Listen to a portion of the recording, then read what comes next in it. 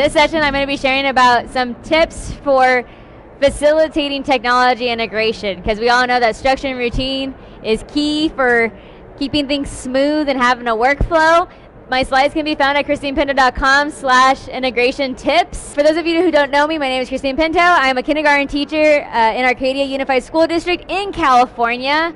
I am the co-author of the Gaffer Littles book, and I have recently joined forces with Innovating Play. So if you access my slides and you want a copy of my book, if you click on the book, it'll take you to Amazon to get my book. And if you want to learn more about Innovating Play and how I have expanded this past year, you can click on the blocks. Okay? So, 5 tips. So this will probably be maybe 5 minutes. Okay? So, tip number 1 is to assign kids to devices. So, my kids are now 101 with Chromebooks. I'm so blessed because I have a Chromebook cart that lives in my classroom. So I don't have to worry about like the whole having to share thing.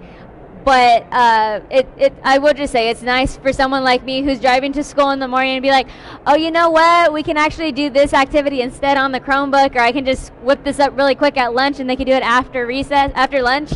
So basically I can be spontaneous because I have a Chromebook cart in my classroom. But anyway, I am like type A and like to label everything. The device, the cord, and the slot. Okay?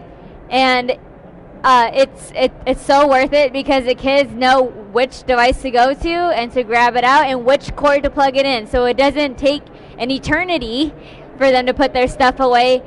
There's a system to the madness, and this number goes along with their class number. So that's how I labeled the Chromebooks. However, there was a point in time when I was in my other district and we only had access to 6 iPads.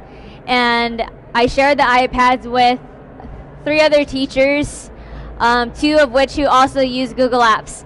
Okay, so instead of having the number, I had put a color on the iPad. And also this is something that I'm thinking of right now, because I do enjoy using the iPad platform. I did get some iPads for my kids, and so what I've done to label those is the background of the iPad. I have put the number. So, like iPad number 1 has the background is 1. So if you just kind of like turn it on, you can see which iPad that is. If you don't want to put a piece of tape on it. But anyway, so you can do it by color, you can do it by number. The pieces of tape back here just had the kids' names. So when I had iPads in the classroom, I did it during center rotation. So one rotation would be the kids come to me and they have an activity going on the iPad. They knew exactly what iPad to sit with because of the color that I had assigned them to. So in case the kids forgot, I had all the kids who belonged to the green iPad, all the kids with the white iPad, etc. And then the other pieces of tape were just the other classes who also used the iPads as well. Okay. So the idea is to try to get the kids working on their task or their activity, getting started as soon as they can. So I have the Google Classroom icon pinned in the shelf of the Chromebook, and this is something that my district pushes out. So it's awesome because I don't have to go manually in there and like right click and add it to the shelf. It just it disappears. However, there's a way to do it manually, but if you can talk to your tech director or something and be like, hey, can you push this out on the Chromebooks? They can do that. So the kids know. They turn on the Chromebook and they go to Google Classroom. We start in Google Classroom always, even if we're not using Google tools. I'll touch a little bit more on that, I think, in tip 5. But over here, when I was using the iPads, this is what my screen used to look like, where I had grouped all of the Google apps inside of its own folder, and then I put it in like the taskbar area. But if you don't have one of these on your iPad, then you can just have it on your home screen. So it's not like the kids have to scroll through all the apps to find Google Classroom or to find what they need. It's centrally located, and they can access it faster. So this has been super helpful with desktop and Chromebook login. So I created login cards that correspond with the keyboard. Okay, so how this works is each row is labeled with a colored piece of tape, and then this is a login card, and the login card goes with the keyboard, so the kids know that if they need to find an L, to look in the green row and to go to the L and click on and to push it. the next letter is going to be in the yellow row, and they just have to match it. But the important thing to note with this is that I have a Chromebook and they are lowercase letters. So while we all like to use Comic Sans, especially with kindergarten, and we notice how Funky A is Funky A on the computer, and so when you have Funky A on your password card, on your login card, it needs to have that Funky A, okay? Also, I think desktop computers, the keyboards are capital letters. So if you have a capital letters keyboard, you want your login cards to be in capital letters because that's what they're going to be looking for. It's also a nice little exercise, I guess, if you don't, that way to try to match the uppercase with the lowercase, but the idea is for them to be able to log in quickly. So I teach my kids how to log in on the second day of school. I take a group of 6 kids. I have one kid, I'm talking through the steps of what to click on to one student, and the other kids are just huddled around that student. And as the kiddos navigating on the computer, the kids are watching, then they go back and they go and log themselves in, and then off they go to the next center and I get a new batch of kids. So I'm only working with about 6 kids at a time. No, I don't dare try to do all 26 kids at the same time trying to learn how to log in. But so the login card has been helpful. Come October, I start in August, like in the middle of August. Come October, they don't even need there's kids who come up to me and I say, don't forget to grab your login card, and they don't need it anymore. So the more access that they have to using their devices, the quicker the navigation piece comes. Just a storage idea, I store them inside of a 30-day calendar chart. So the number, again, matches their Chromebook number as well. So they live inside of there, and yeah, I'm pretty sure that's all the tips I have in regards to this.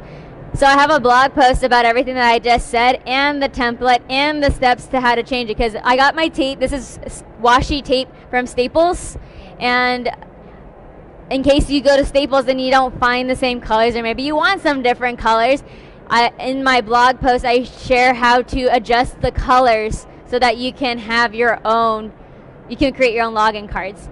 Okay, so step number 4, create a workflow. How are the kids going to get their devices out? How are they going to put it back? Ideally, if they have the same workflow with putting it in, with grabbing it and putting it back, it's helpful.